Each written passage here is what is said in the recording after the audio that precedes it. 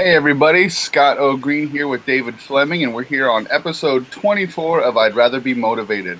Kind of a part 2 series. We're on part 1. David answered the question why he likes to tell stories, and tonight on part 2, I'll attempt to answer that monster of a question. But before we get started, we always kind of do our art check-in.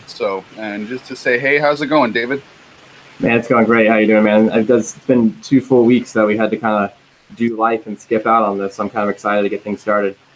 I hear you. Even I am happy that even through like the holidays of craziness, like there were weeks that we skipped and everything, but we still found ways to like still make it happen and get together. Even sometimes we just had a couple personal phone calls just to check in. But I encourage anybody out there who's trying to keep more accountability for their art to do something similar to this. Just find a buddy, specifically a person not just posting on social media, but somebody that you can kind of every couple days, like Cory, Kerr, and Joshua Kemble, they have the 48-hour art check, which we kind of borrow heavily from on part of the format of our show, especially here at the beginning. But they get together every 48 hours. David and I, we attempt to get together every week. I highly recommend it. But it has been a while, David. And that intro, you guys will have to let us know if you can in the chat how that ended up. Did it sound okay? Did it look okay? That's something that David made, and we've kind of been struggling with, making that a priority to see if we can get that up front, and hopefully that came through okay. But how's it going, David? One funny thing that kind of gave me a bit of a laugh, but my computer the past couple of months has been doing this really weird thing where it tells me to activate my Windows, and even though it works totally fine, and I could see the little watermark in the corner like telling me to activate my Windows. I have to figure that out. I saw that too. At first, I thought it was like some cool sort of little like copyright trademark where I'd rather be drawing or something like that. It's the copyright trademark telling me that my Windows is bootleg, but it's not. So nice. Hey, and just so you know, I am seeing people out there selling I'd Rather Be Drawing T-shirts and hoodies, and they suck. So we got to get our emblem on some stuff. I got a friend at work who has a Cricut machine, and she said, just send me the emblem and I'll see what I can do. So just as like a prototype, I thought about having her do that. So that would actually be awesome, and we could just like have like a one that at least we could wear. I think it'd be pretty long. Sorry, you were cutting out for just a second. I didn't want to. I'm sorry, I didn't want to interrupt you. What were you saying about? That's right. I couldn't tell if we were cutting out or if we were just stopping talking because the other person was talking. All right, go ahead, man. It's all you. We'll just jump into the art check. Like I said before, search 48-hour art check if you want to see Cory, Kerr, and Joshua Kemble's. I mention them a lot, but they really have some great videos and some great content. But what we kind of borrow from them, like very specifically, is they do the 3 Ps, progress, problems, and plans. So not specifically because I don't honestly remember where we were exactly last time we talked, David, but what progress in general have you been making on analog missions? I was just thinking about this too because I was like, we're going to do a check-in, and I don't actually know what I was doing the last time we checked in. But then I did. I jumped on our last little video, and I just started chapter 2 basically. So I had just prepped the PDF, which is good to go. It's sent out to our mailing list people, and I've even sent it out to a couple other people just as like a, hey, please check this out kind of thing. I was so excited. Like this was like a really cool moment for me, and it kind of sprung me into action for doing more because I had been slacking just a little bit because of just a lot of random stuff happening in my life, kind of stuff. I was just like, whatever, I won't draw today kind of attitudes were happening a lot. But getting to see that and then being like, oh my gosh, this is real. I can put this thing in my hands, figuratively, right?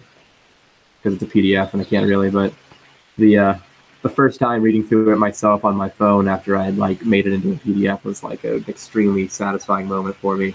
And it was like, I don't know, there was just this really cool, like I said, like I've made little comics, I've made little short stories before, but this is the first time it's felt like of this quality.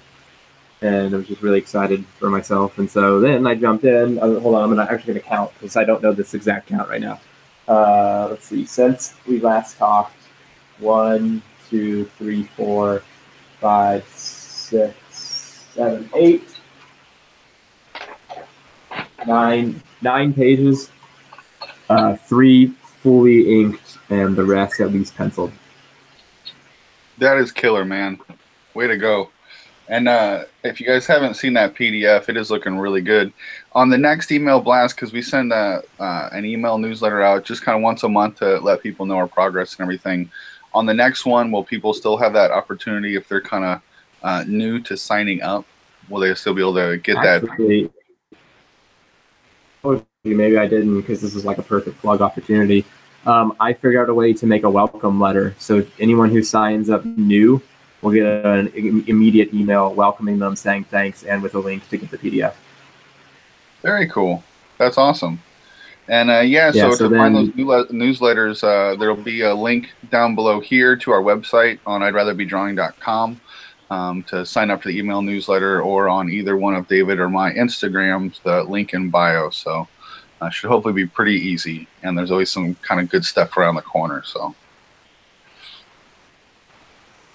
future, like, it was kind of, it was cool figuring that out, because in the future, whoever's current project is happening or whatever, you know, like, when you start making your welcome letter change, and it can like send people to your 100 days and stuff like that. So that was a pretty cool little feature I found out about. Very cool. Well, that sounds like hella progress, man. Nicely done. Hey, look. Oh, I'm not done yet. Oh, my bad. Go right ahead, sir. Also, and I'm posting it tomorrow, just finished a full color print as well. So, yes, I've been slaying. So, yes, I've been slaying. Nice. You put that on a t-shirt.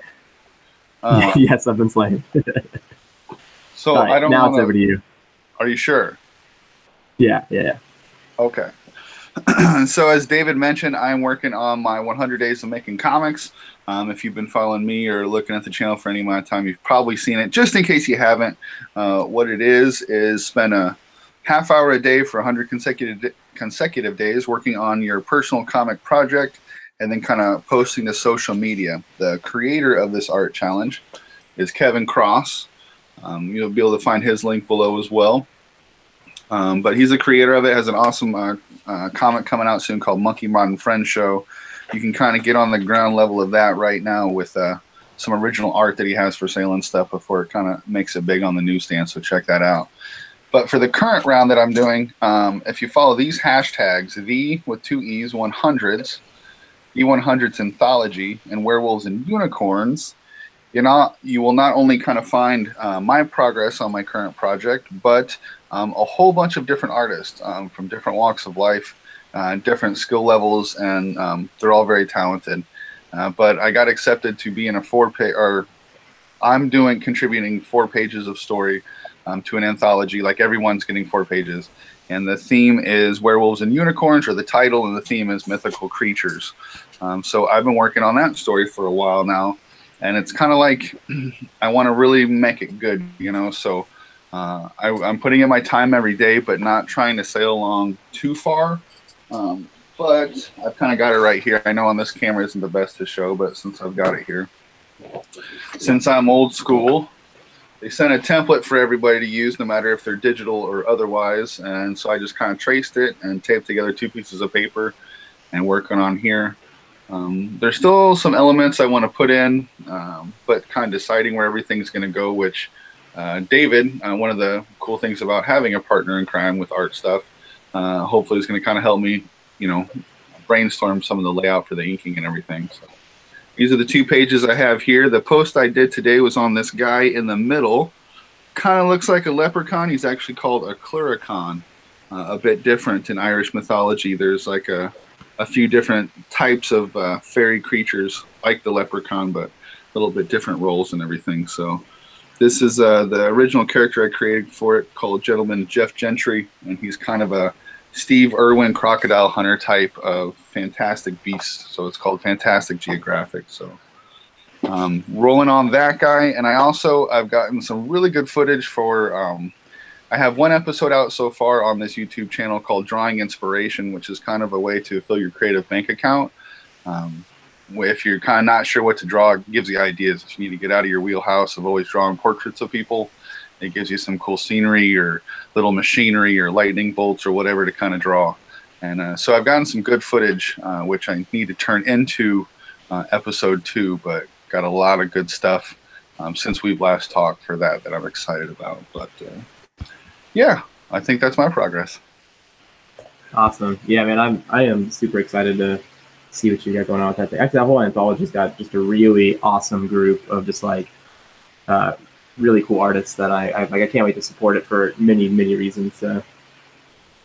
Yeah, a lot of people I look up to, and it's kind of surreal at times because I learned about all this through YouTube and the ArtCasters, and finding those guys there, Kevin Cross and all, Scott Circlin and Jeff Lafferty and Joshua Kemble, and just kind of listening to their shows while I'm drawing and everything, and learning about the art challenge. And slowly but surely as I progress, you know, now they're talking about the 100s project because all those guys are contributing to it.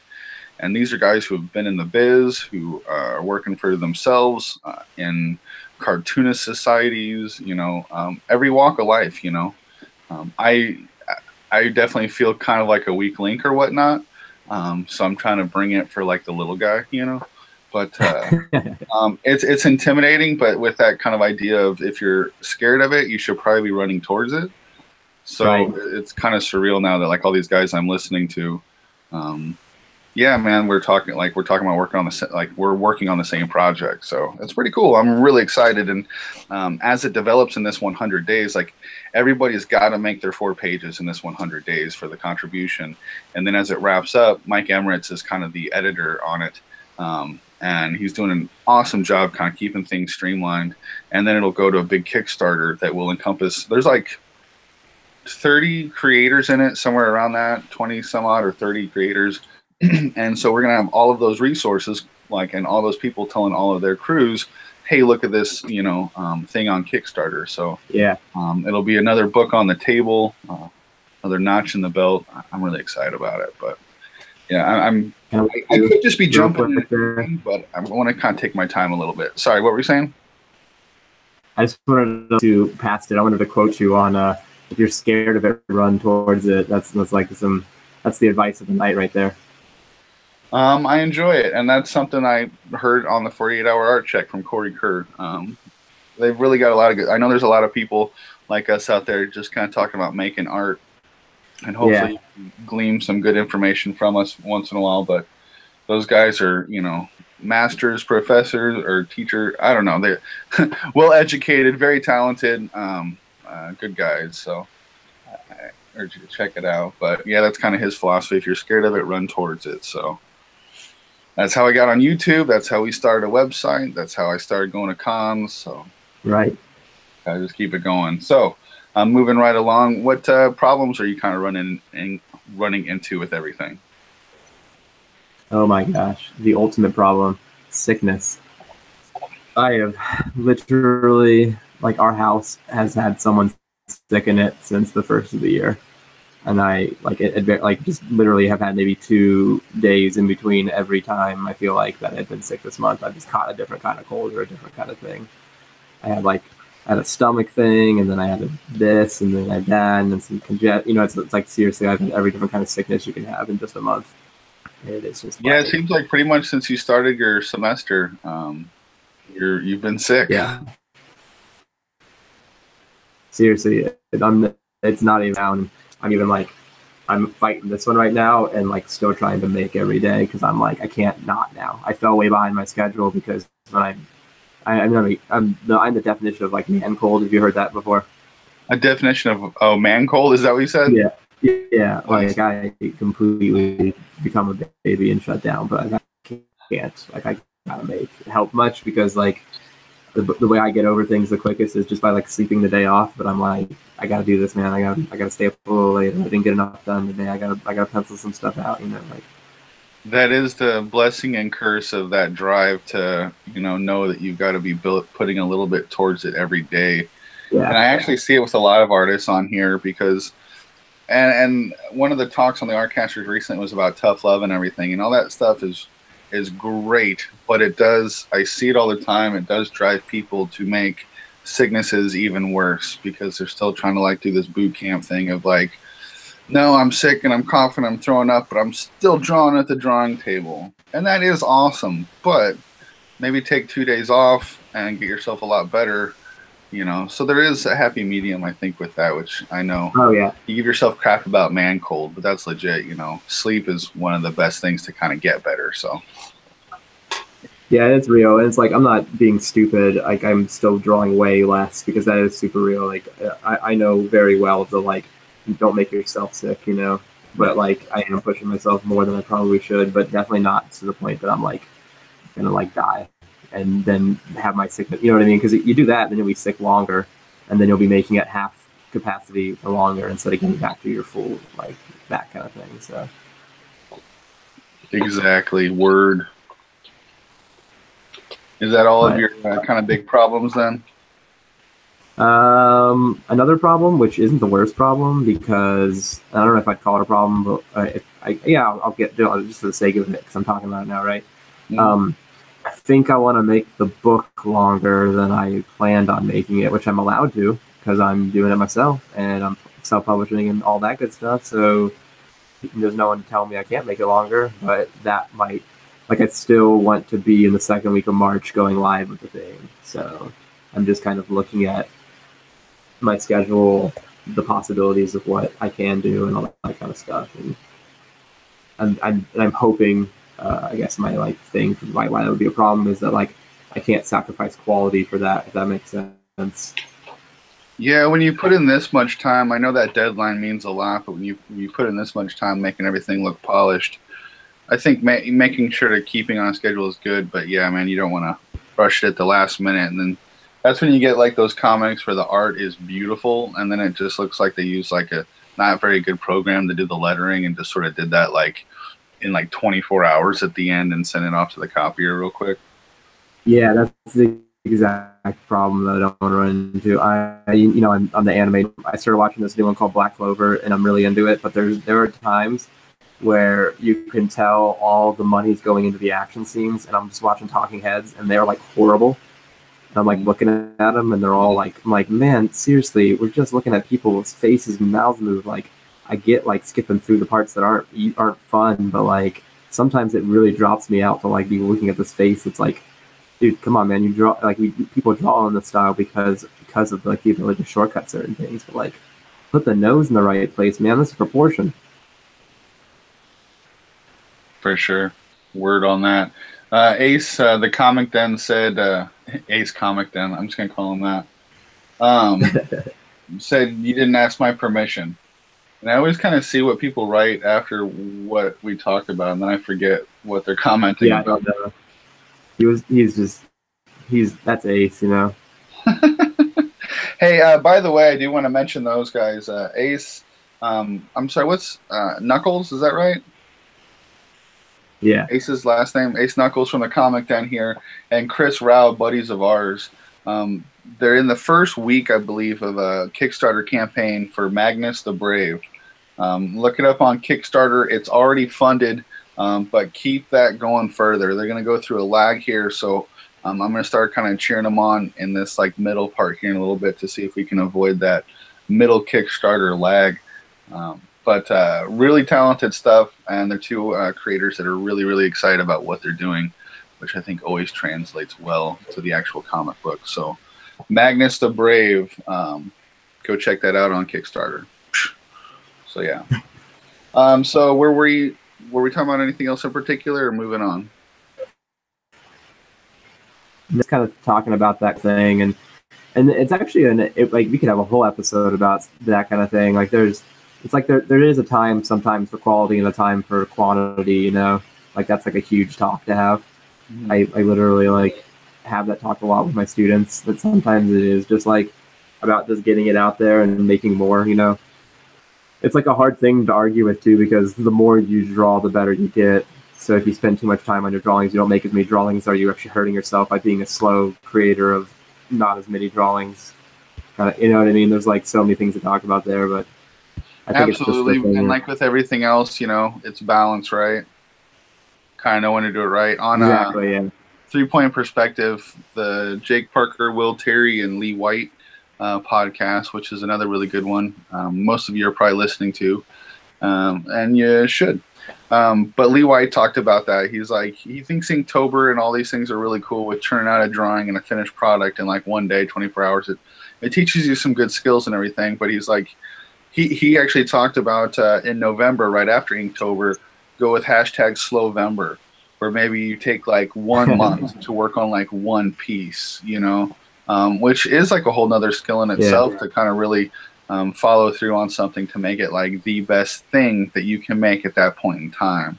It's good not to get too bogged down, and it's not perfect, but it is, I think, good once in a while to sort of go, okay, with everything I've learned so far, what's the best I got? Because what's that whole thing? Like, first you get good, then you get fast, then you get good and fast. So I still got a ways on working on the just getting good part. So yeah, but I also feel like that might be a fluid thing too, because like my progress lately has just felt like I've been getting fast, and I haven't really felt myself get much better lately. But man, I've gotten faster. Like I think about how long it used to take me to make some things, like even just a year ago, when I sat down for maybe a 2-hour drawing session, penciled out like my roughs for like 3 full pages, and they weren't even that sloppy. I was like, whoa, like when did this happen? I'm happy with what I just did in that amount of time. I've never been able to do that. You know what I mean? yeah, maybe that's what the amendment addendum or whatever that should be. Not like the whole first you get good, then you get fast, then you get good and fast. Like, I don't know that I totally agree with that. I think what you're talking about is more a healthy way to become a better artist, which is to learn how to do a thing, then learn how to like streamline your efforts to like do that thing again and do it well. And then you get dissatisfied with the level that you're at, so you try to bump up your game and learn how to use new tools and new techniques. And then you kind of make the best thing you can make with that as quick, and, you know, streamline your efforts and make a whole book so it doesn't take 3 years, you know. And you kind of, so it's like that good and fast, you know, I think it's not just like one evolution of a lifetime of a skill. It's really like, as you get better, that's what's happening at every level is good, fast, good and fast. Bump it up and keep leveling up that way. Yeah, that is real though, because I'm already thinking about after the comic, like after I'm done drawing this, what am I going to do next? And I don't want to jump straight into drawing the second one. I'm making a plan for myself to release one a year of this like series. And so I was like, what does that realistically look like? And then I was like, you know what? I think I'm literally going to take like a month off to go back to the drawing board and, like you said, learn a new skill and hone that skill and then get back into you know what I mean? Absolutely. Because there is like the thing that I struggle the most with is definitely still, like every artist will probably say and agree with me, is just anatomy and stuff like that. And it's like, there are things where I'm drawing it in the book and it takes me a couple tries and I have to do some erasing and fiddling with it and stuff. And I'm like, if I could just take a month off from this and teach myself and look more into this, I would take half the time to do this again the next time I made this. Word. I hear that. Ace had excuse me. Ace had a good question I'd like to stop on for a moment. It says, how often do you guys get lost in your art just tinkering? To jump in on that one, because I was looking at it for a second, a decent amount, but I don't think, I'm learning that in my way, which learning from talking with some different artists is like in my process, I need a little bit of that time to sort of, it can work against you pretty quickly, but whether I'm writing or trying to figure out composition or where I'm going to put the inks and the light tones and everything, I kind of require a little bit of time to just sort of tinker and look at it and stare at the wall and walk away from it and come back for that, oh, I've got it, and then things kind of can roll pretty quick. But instead of, I've tried to make myself, instead of really just stopping and thinking about it, or, you know, not working on something for a few days and just thinking about it while you're at work, you have to kind of keep the tinkering part going and like moving stuff and looking at it. And so I don't know if that's exactly what you're talking about, but that's just something that in my process I'm kind of learning isn't always a bad thing. Like, I kind of need to be able to sort of look at it sometimes to get that sort of, not waiting for inspiration to strike to make art, but I don't know, sometimes to kind of do the thing that like I'm really wanting to do, it takes me a little bit to get there. Yeah. How about you, Dave? Yeah, I think tinker too, as like, I'm sorry, you were done? Yeah, go ahead. for a second I thought I just did the thing I was doing, just buttered right in there. But yeah, I think I'm taking the term tinkering too as like how much of my art creating process is not actually with a pencil to paper. So like mine is all beforehand kind of thing. I think I do probably like if a drawing is going to take me 2 or 3 hours to make, I probably take about 30 minutes before it starts to really tinker, quote unquote. And I just like spend a bunch of time popping open tabs and like opening books of things that I love and things that I know have scenes and references and things that inspire me and stuff. And then I usually end up building this thing in my head, and then I just go for it because like I have a really good visual memory, but only after I've seen a thing. If that makes sense. Like if I open up a whole bunch of stuff and like I can start building this thing where I'm like, okay, that kind of head and this kind of body, and it's gonna be in this scene right here. And then like an entire new scene all of a sudden is built, which is just, that is drawing right there. I mean, I know that kind of defining like how you're supposed to build a thing, but like I cannot just get on a piece of paper and start just drawing, and then like nothing will come out from that. I have to like spend a good from 5 to 30 minutes. Get something in your mind's eye a little bit. Yeah, getting something in my mind, and yeah. No, that's cool. And like what you're talking about with your process is actually something that's sort of touching on something that I was going to talk about with the why tell stories thing a little bit later. I'd like to come back to, but speaking of rabbit holes, Ace followed up with saying like stopping yourself from overworking a piece. Then he says, when I write, sometimes I just go down a rabbit hole, and my 6 panels is 6 issues, which like that's not always a bad thing. I mean, you do a bunch of excess and then trim the fat, and sometimes you realize that, wow, this idea is bigger and more important than maybe just a 6-panel thing or whatnot. But with the thing you said before about like stopping yourself from overworking a piece, I think that is in our kind of YouTube, Instagram creating culture of artists right now. There is the battle cry of finish not perfect, and don't overwork it, and that kind of idea, and move on, get it out there, and keep moving on, and all that's good, and once again balance and within the right spirit and everything. But people like Todd McFarlane, creator of Spawn and Image Comics founder or whatnot, like they got kind of big by like specifically like with his action figure dolls. He talks about like all he did was keep working it. Other people, they kind of make it and go, yeah, looks good, move on. Well, he was the first guy to go, no, let's like keep making it look cooler. Let's add some more detail. Let's really get those features right. There's no reason they couldn't have been doing that before. They just thought, good enough. It's more important to get it out there in the world and make the next one. So yeah. There's definitely, I don't know. And I think with that battle cry of Jake Parker's a finish not perfect, I think that's something that he, as a professional artist, well knows. But I think it's something that possibly gets used as a crutch sometimes for some folks more on the amateur side like myself to go, you know what, good enough, let's move on. And sometimes it's like, no, erase it, try to fix it, like really kind of make it work. And I know I struggle with that sometimes, and just the confidence to do that. But yeah, that was a good rabbit hole, Ace. I appreciate it. That's a really good question too. And it's like you said, that is definitely one that requires a little bit more than, like that's another one we could almost do an entire episode on kind of thing. Yeah, a whole debate on finish not perfect and kind of pitfalls. I'm writing that down.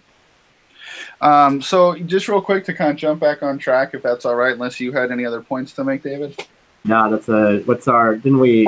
We were basically just at like the problems I've been experiencing lately, which I'll try to kind of sail through pretty quickly so we can kind of get to the topic and see what you guys in the chat have to say about it. But yeah.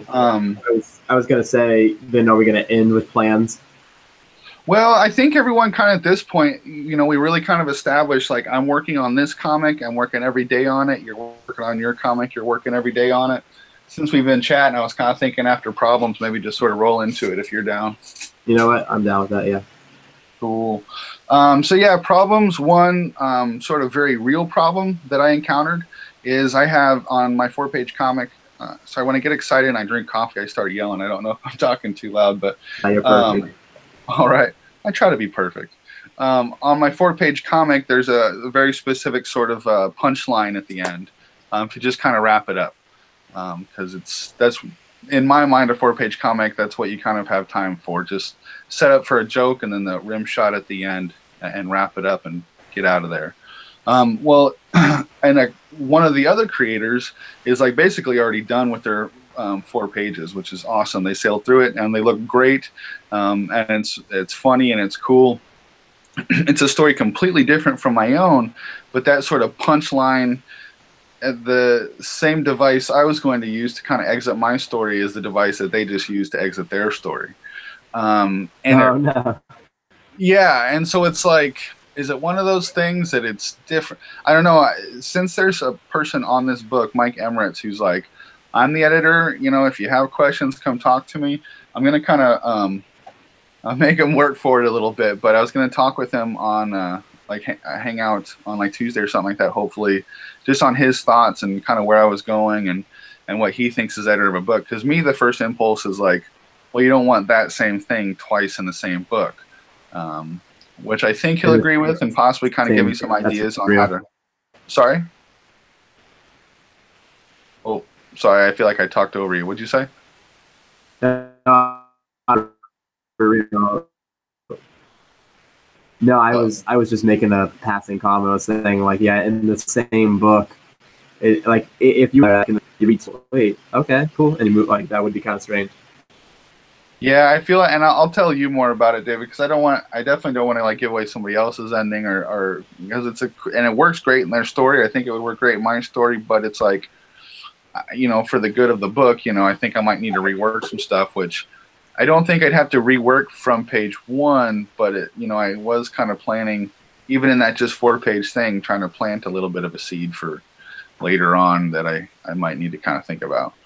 So we'll see on that. So that's kind of like a very real physical problem. One that's like a little bit of like the artist getting stuck in your head is I think every artist deals with it to one degree or another, but just like that negative self-talk stuff.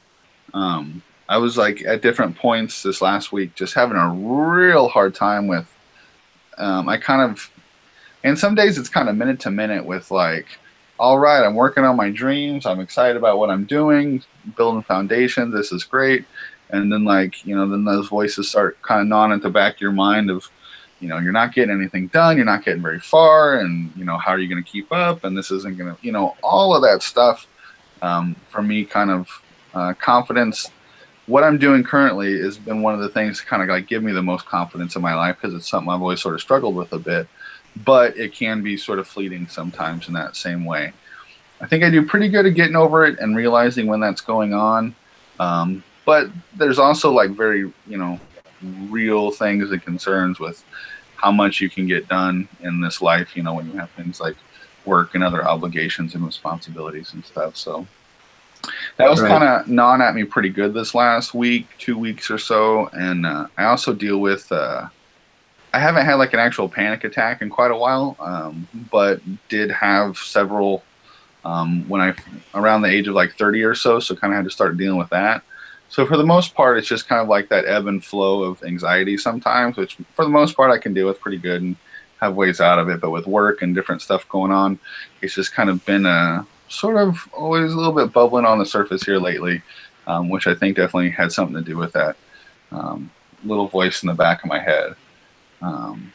But yeah, you know, like I said, I think I'm able to kind of keep that in perspective for the most part, and I think a lot of people deal with that, but it's definitely been gnawing at me a bit lately. But yeah. So I don't know if you guys deal with stuff like that. If you do, I think it's kind of good to like holler out about stuff like that. And, you know, just sort of, you try to keep it all inside. And everyone's always like, fake it till you make it and everything, but especially among us artists and everything. I'd be interested if any of you guys kind of have issues with that. But yeah, those are kind of the problems, dealing with them and moving on, right?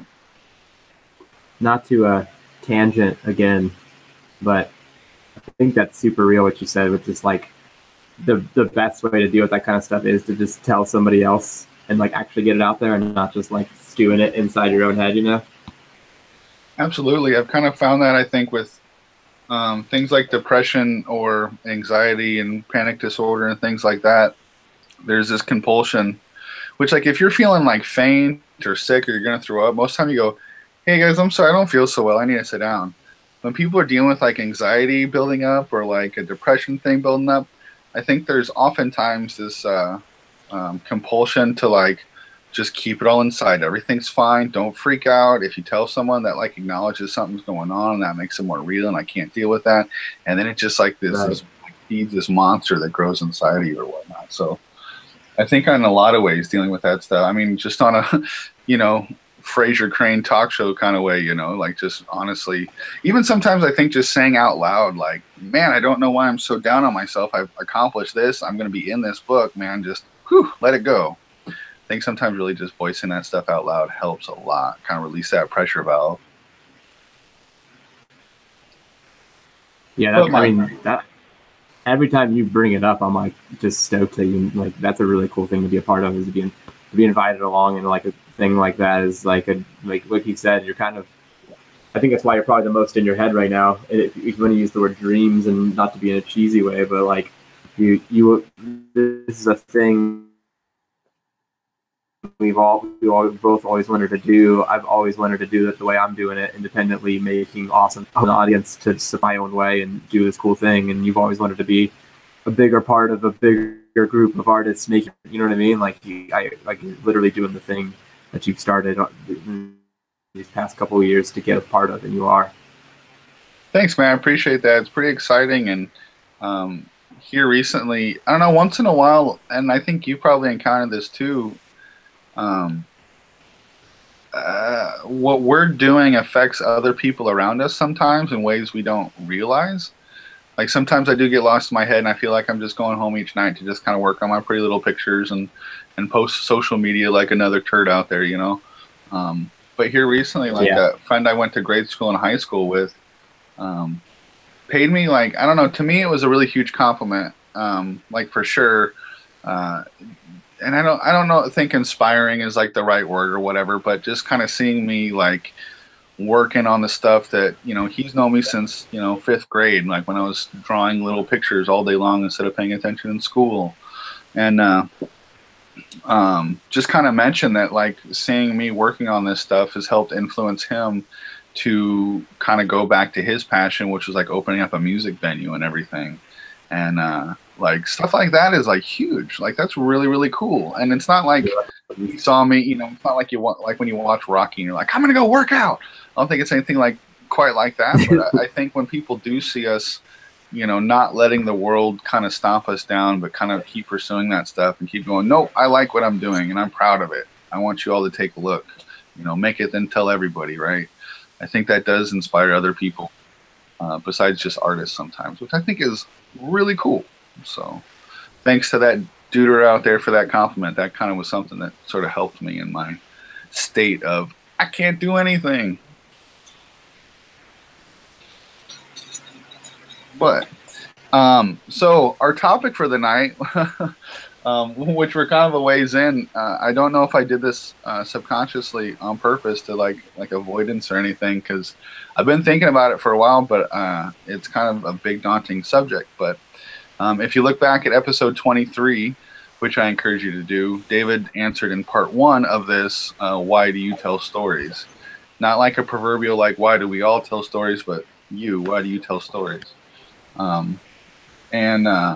So tonight I'm supposed to answer that question, and I just stuttered because I looked over regarding the last thing. Ronnie said, so true, Scott, you know, I don't have it, but my wife suffers with some different issues, and I know, Ronnie, like you kind of see that stuff firsthand, and I even think, you know, people like yourself in households with things like that going on, that's still something where like you want to be like the strong one.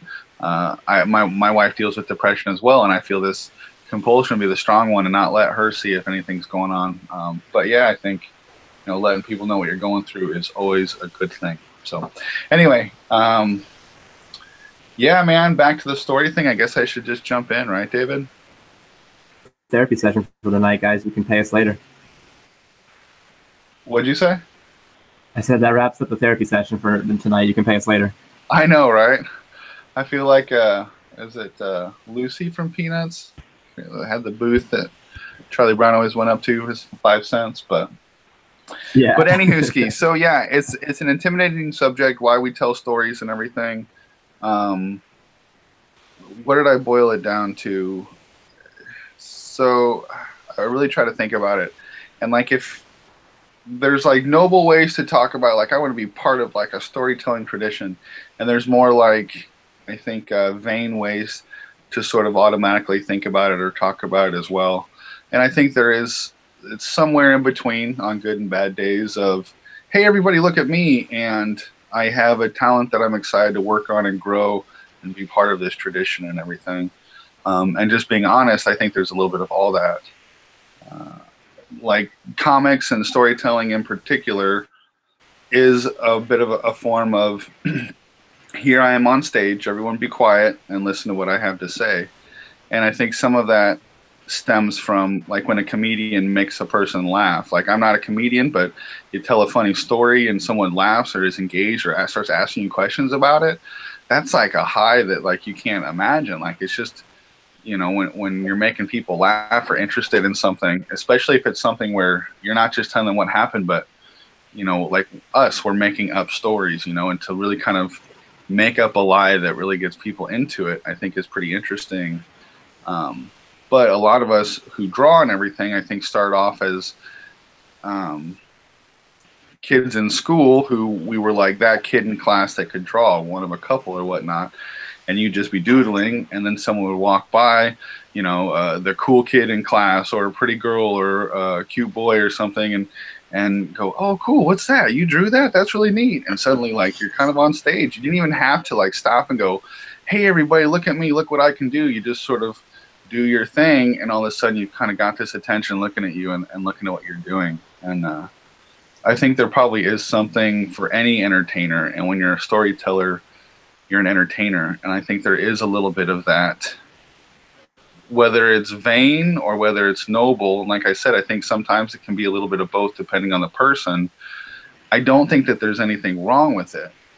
There's obviously those people who like just love to be the center of attention in the life of the party, and that stuff can get old. But when we're talking about kind of making different parts of art and everything, that quote we talk about from Dan Barry, make it then tell everybody, that's kind of essential to art and creation and connection, I think, as humans. Is like I was making music with some buddies kind of in my past life when I thought like I was supposed to be making music, you know, and they had this weird philosophy about stuff that like just the experience of us doing it in a closed room with each other should be what it's all about. Just that creation of something. Like, why should there be a need to like go perform it for other people to get like pats on the back? Like, that's just like, you know, really like a nasty thing or something like that. And I think that's just such bull. And if you're going to be if you're going to be spending so much time making this thing,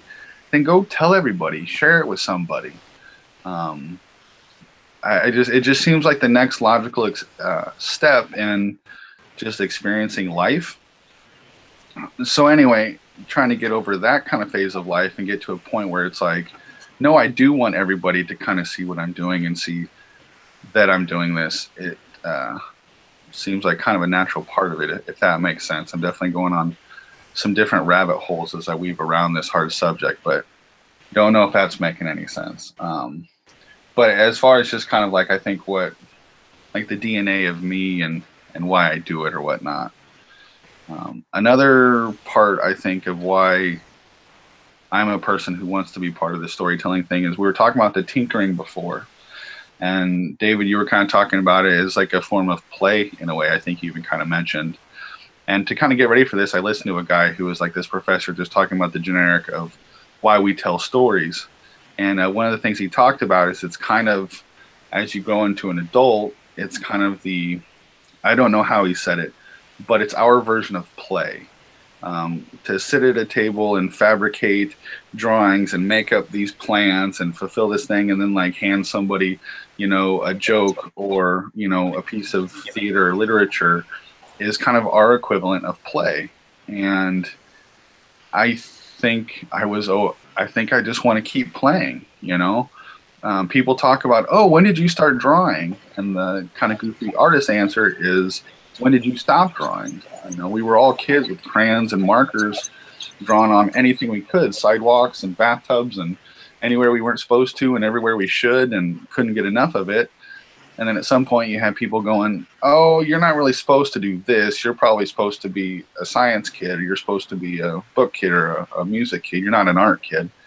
And so people kind of lose it. And since I did have a little bit of that encouragement of, oh, okay, then you're an art kid,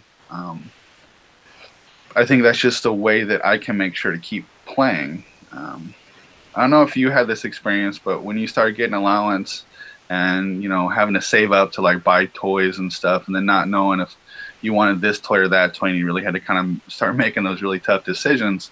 Me, I was like, man, when I get a job like my brother and my parents, I'm just going to spend so much money on toys. And some people do in their own adult ways, but when I was a kid, I didn't mean in like gadgets and like sports cars and stuff like that. I just meant like more G.I. Joes and cool stuff like that, you know. And I do have like kind of my dork corner over here where I've got little figurines and stuff, but honestly, I don't.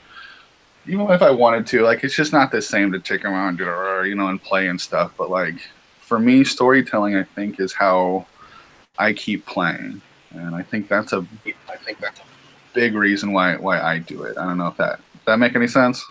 Yeah, no, I actually, it's funny because I was actually just listening to a different sort of podcast book thing about, I don't know, the guy was talking about that word play and like kind of what it means and stuff like that. And it's an interesting thing because it's like entertainment and what it exists as, and then like the act of drawing and playing music and how like we call it playing music and stuff like that, and how like that word is used so interchangeably with like other things in adult life.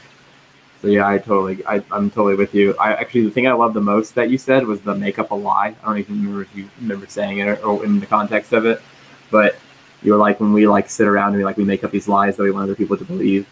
That was actually kind of like my favorite part of that, because that's like, I had a professor when he started, I don't know why I remember this, but it was like first day of drawing class, and he was like, he told us that drawing is a lie, because literally your artist is to make up the most convincing lie you possibly can so that others believe it and they don't question you, and that's how you make a good piece of art, basically.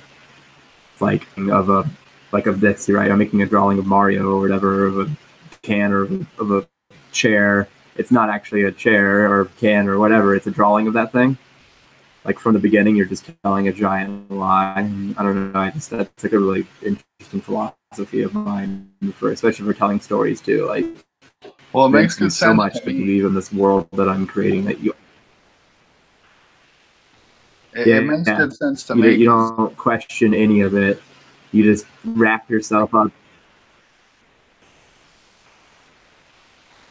Sorry, I don't know if it was me or you, but cut in just in and out a little bit there. But I think I get what you're saying, and I like kind of thinking about it as a lie, just because it seems kind of like childish. Like a lot of times, lying is childish, and I think it's a little bit just more of playing and pretending and stuff like that. But I think the bonus of being a storyteller is like, when people go to the movie, unless they're the turds who like hate the movie before they go and they just want to rant about it.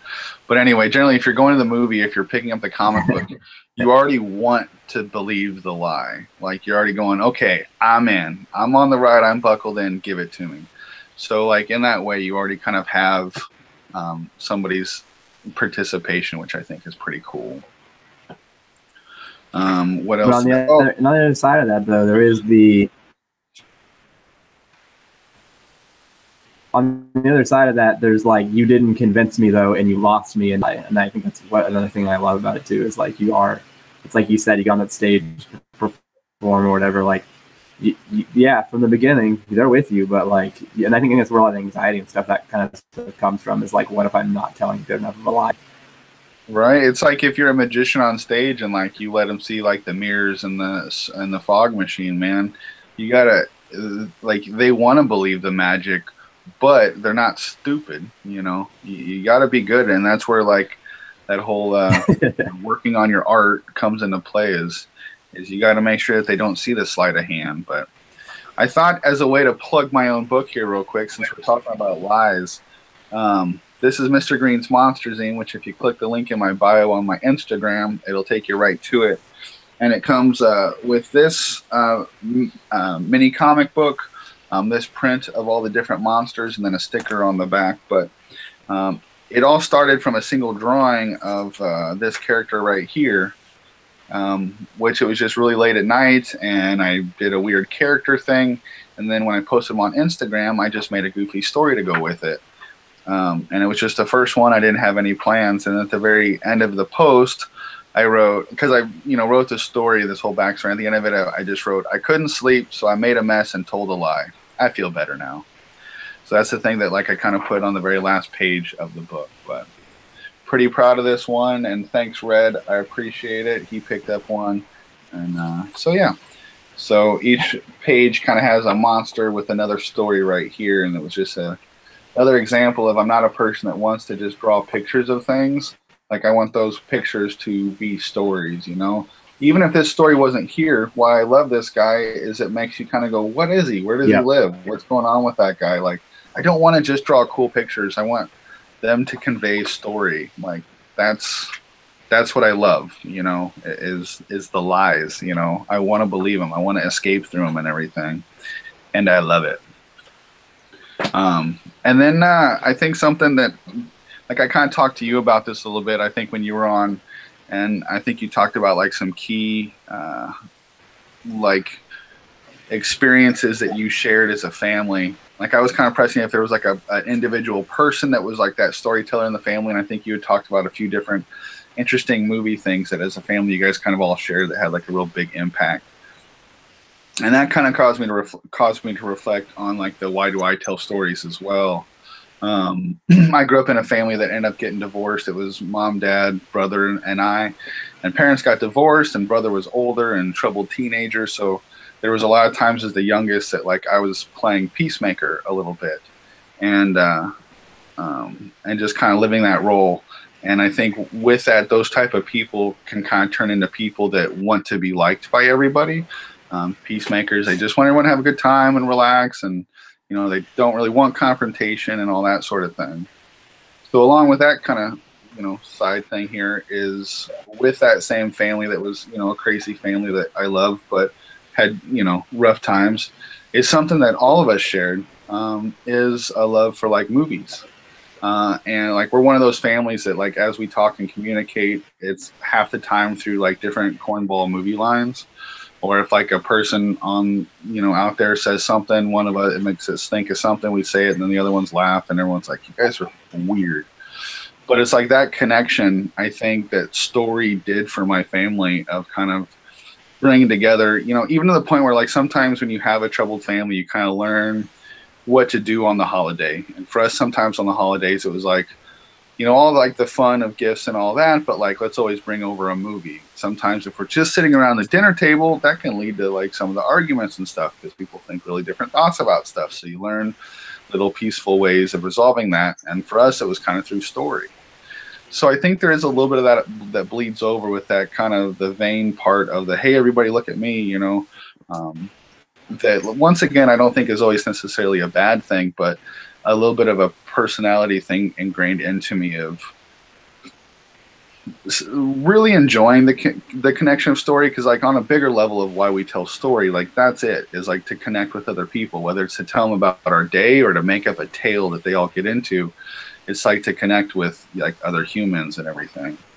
I won't lie, I kind of brain fart a little bit on where I was going with that, but yeah, just I think, yeah, okay, I think that's just something that is why I tell stories, is that peacemaker, through story, just want everybody, whether it's to like me or like the characters now that I'm putting on the page, I want them to like that person a lot. I think that all kind of goes into it, you know what I mean?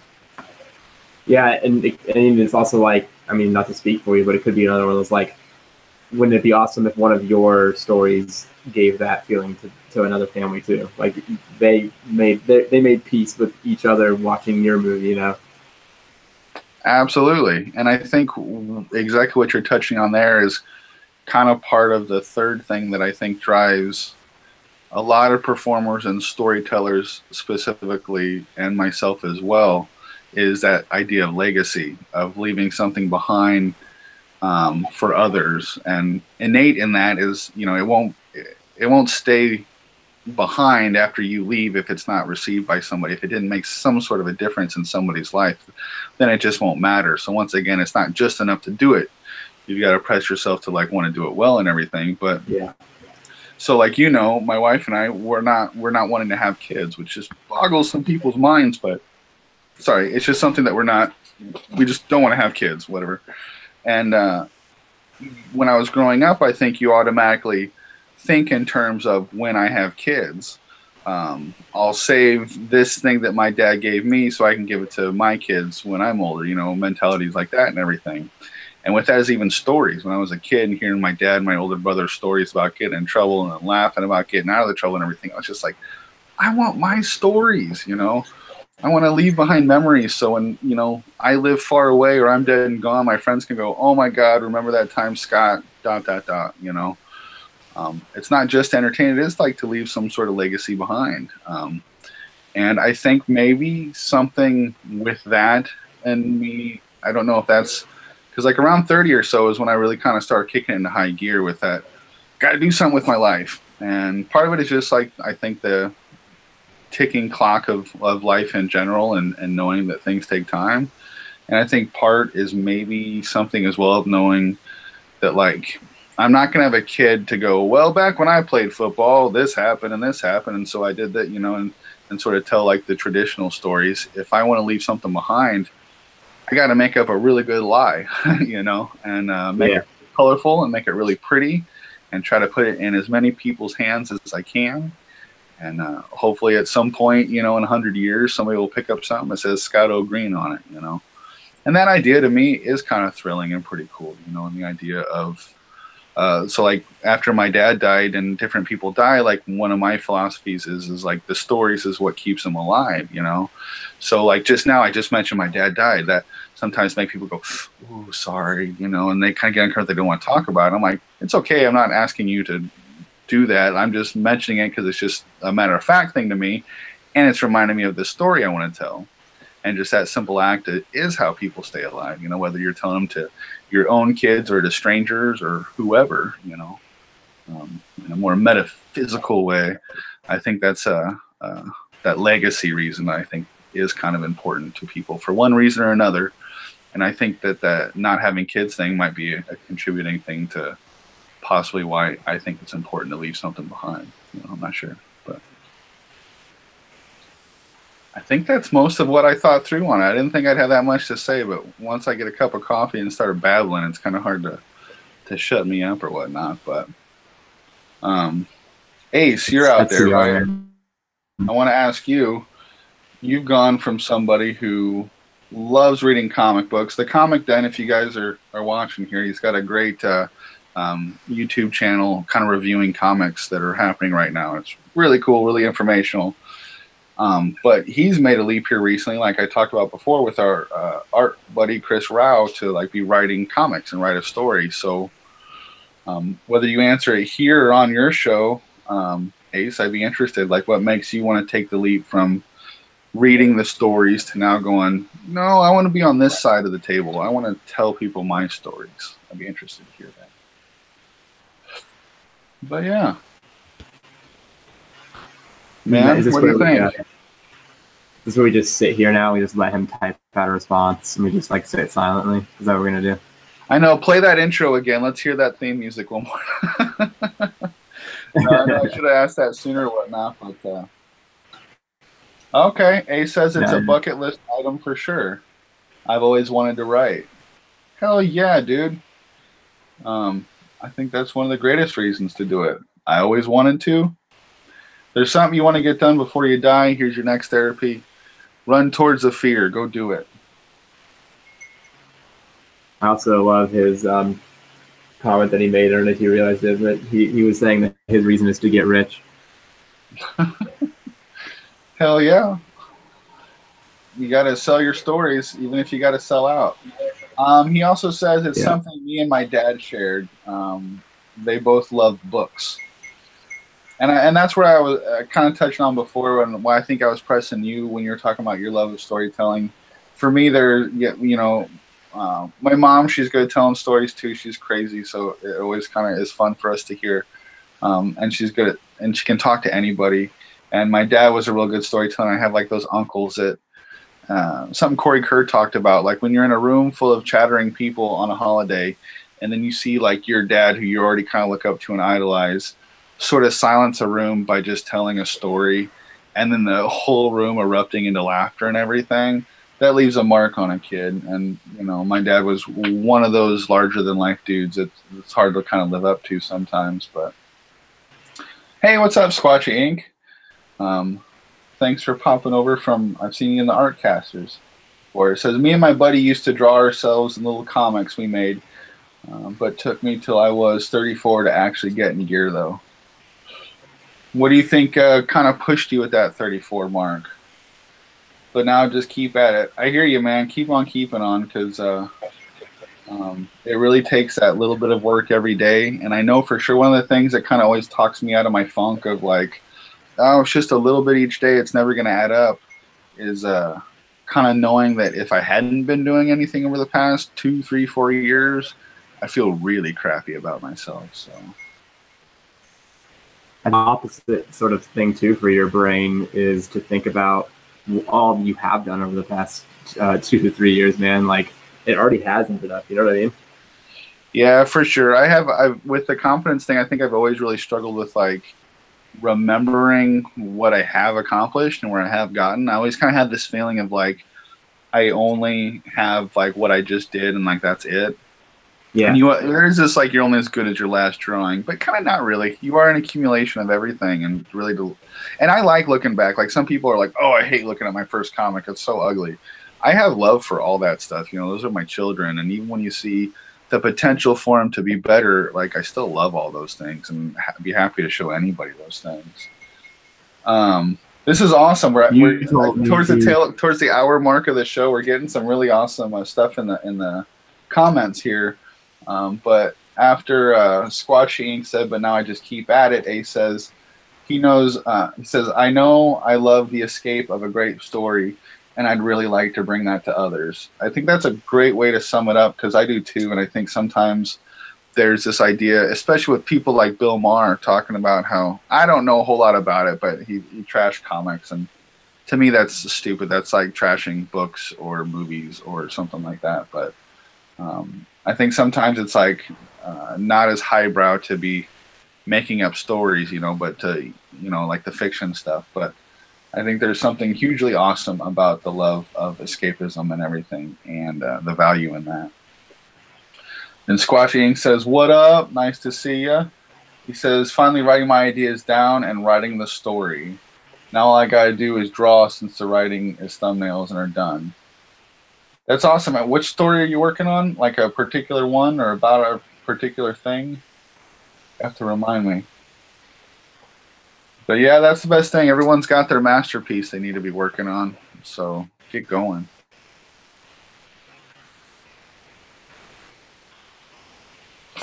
So I got to ask, David, you're all zoomed in really close on that thing. What are you working on? That's the sound my computer's talking about. This is another. I only get 4 new prints done before March at the end with the Planet Comic Con. This is my second one, so trying to get my flats laid in on this piece. I like how you. That's probably a thing that everybody knows, but how you kind of put your palette right on the paper there, so you can quickly kind of sample those colors.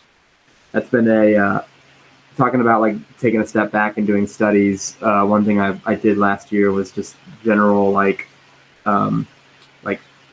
color theory kind of study stuff and things like that. And like I know we talked about this in the previous one, but like I built like a color palette of neutral kind of tones and things that I loved by literally sampling colors from animes and movies that I love. I like built a color palette based on the things that I always see that I think are aesthetically pleasing, basically, and kind of moved colors around until it really started like, okay, those go good together, those go good together, and I kind of made groups of like primary, secondary, and saturated, most saturated colors and stuff. So this was like a full weekend of my life just kind of playing with color palettes and stuff, and so I kind of use it to kind of as a secondary, and then I take them and mess with them and make them work for the actual composition that I'm working on it. That's awesome. Yeah, that's the stuff you gotta like take time to stop and like do things like that where sometimes I feel like, no, I just got to keep drawing the story, keep working on the thing. But like you said, it took a weekend to kind of build that. But how helpful is it now? Oh my gosh, yeah, I love it. I even sometimes I only sampled a couple times, and I've gotten in a zone sometimes where like I just know my colors too, when I'm able to pick them. But yeah, it's like it's I don't want to say the word crutch because that's not the right answer for it, but it is. It's like this thing that I can just like lean on when I need it, and all that extra little back end has saved me tons of time when I'm ready to look at my flat. Well, it's turned out good, man. I've seen a lot of people digging that print online. I think they're gonna dig it. So we had a couple more comments here. Nice. Oh, sorry. No, I was saying, yeah, I was like really excited. Like I can't wait to post the finished piece of that because just my flats people were getting super into, and I was like, just you wait, boys, it's gonna be good. It's gonna rock. Ronnie Gunter got on there and he says I know my writing and art is something that he's born to do. He believes he's born to do. Seeing kids learn and use their imagination is a great thing to see. Yeah, I encourage all of you folks out there just to check out somebody who made something cool. Also, it's a cool story, and if you've got any young ones or anybody kind of learning to read and all that sort of stuff, he created an app, the Sagas of Starsville. We'll try to link to that there as well, get all those in. We've talked about a lot of different people, so I'll try to get that updated as quick as I can. But I think that's an important thing, and that, you know, something that you were born to do. On our website, I'dRatherBeDrawing.com, we have a section of free comics that you can look through on there. And one of them is one I did for an assignment in a class that Dave and I took called Comics, Art, and Relationship.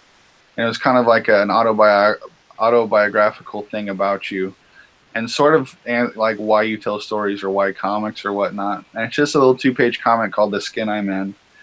And it was a little bit of that. It's like you go through different parts in your life trying on like these different suits going, you know, am I an athlete? No. Am I a painter? No. Am I a businessman? No.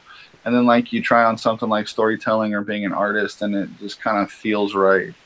And I think that's pretty awesome, man. So I'd say definitely go with that feeling, because I like what you're doing, and I know that you're already working on book 2. And I'm excited to see that, man.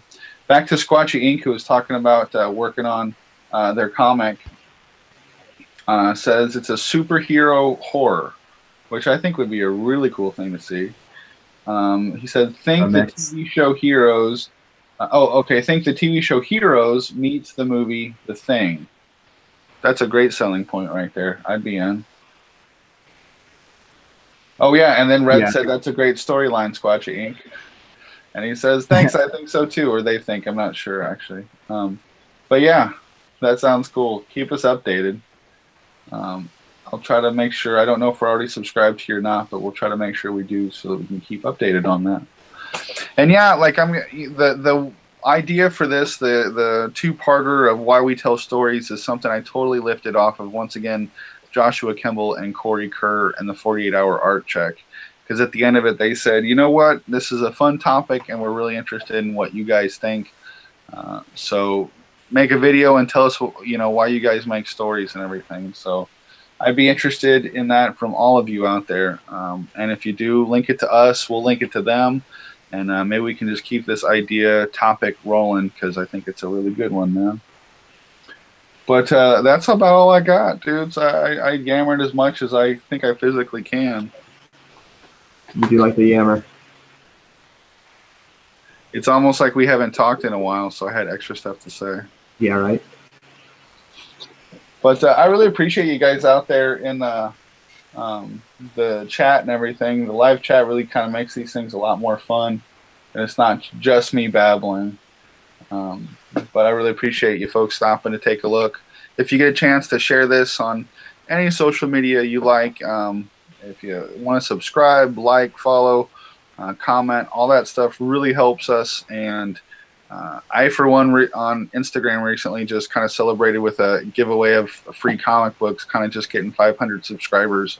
And that might not seem like a lot to a lot of folks, but honestly, every single person, every single like, all that stuff really helps us on with the confidence and on our road to, you know, trucking forward every day. You know, all that stuff that comes in, it's just, it really is kind of like a little extra pat on the back. So if you guys are able to do that with us, thank you, Red. I appreciate you as always.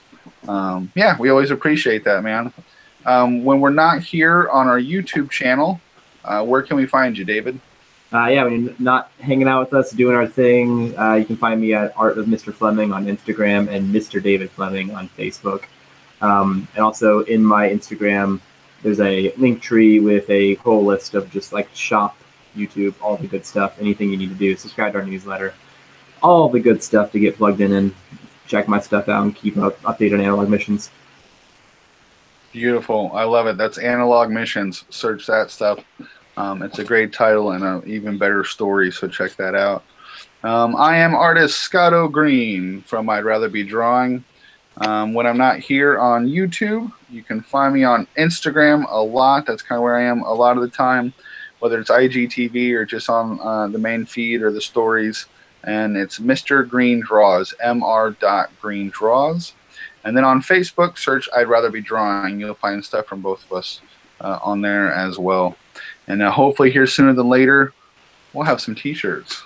I think some people really kind of agree with that I'd rather be drawing sentiment. So we'll get that rolling for you guys. But do you have any closing remarks, good Sir David? When you were talking and doing your thing, I wrote another thing down. It's kind of been my thing because when we get on our tangents, I feel like we both do it. Like there's no stopping us, and so I have to like write things down that you say when I'm like, oh, I want to say something about that, but I can't interrupt him yet. Go right ahead. You said the thing about like it felt right, like the skin you're in kind of thing. I kind of thought about that too in terms of like I talk always about like all this extra work I put into all this, but even when I'm doing that, it never feels like work. Like it feels natural to be able to like sit back and learn more about this thing that I love. Like it's never work, even when I'm putting in the work. And I think that's just another, like, if you know you're doing what you love, then that's the feeling every time.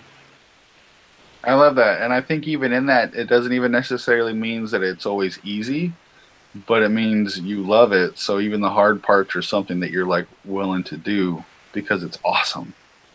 Yes, sir. That is a good ender. What do you think? I love it. And just because I really appreciate Mr. Squatchyink, I appreciate Ronnie, Gunter, Comic Den, Ace Knuckles, and also Squatchyink. I want to give a shout out to. He put his Instagram handle on there, so I want you all to go check this out on Instagram at New World Chronicles. And then you can also search Squatchyink, SQUATCHYINK. That's their tattoo work. So for the comic, New World Chronicles. For the tattoo stuff, Squatchyink. So I'm going to make sure I get subscribed to you. I really appreciate you guys. And until next Sunday, right, we're going to make this happen. Right.